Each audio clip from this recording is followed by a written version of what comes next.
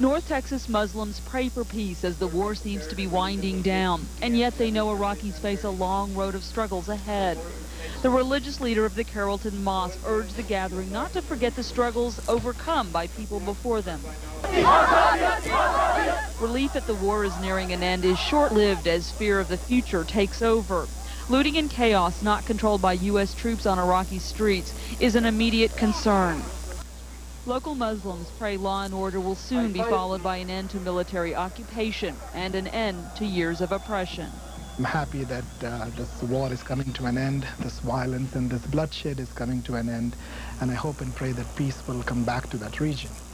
Marianne Razouk, Channel 8 News. From WFAA-TV, Channel 8, this is News 8 at 6, War with Iraq. During today's most intense bombing, North Texas Muslims prayed for a quick end to the war and few casualties. Channel 8's Marianne Razouk reports.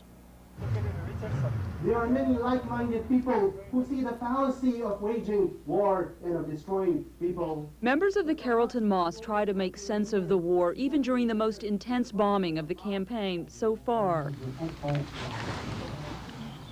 They pray for peace, for the safety of Iraqi citizens, and coalition troops sent into battle. We would like to see peace over there. We would like to see this war come to an end as soon as possible.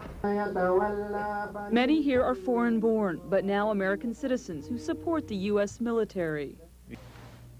Many Arabs living here in the North Texas area plan to take part in area peace rallies and prayer services tonight and through the weekend. Back to you on the studio. From WFAA.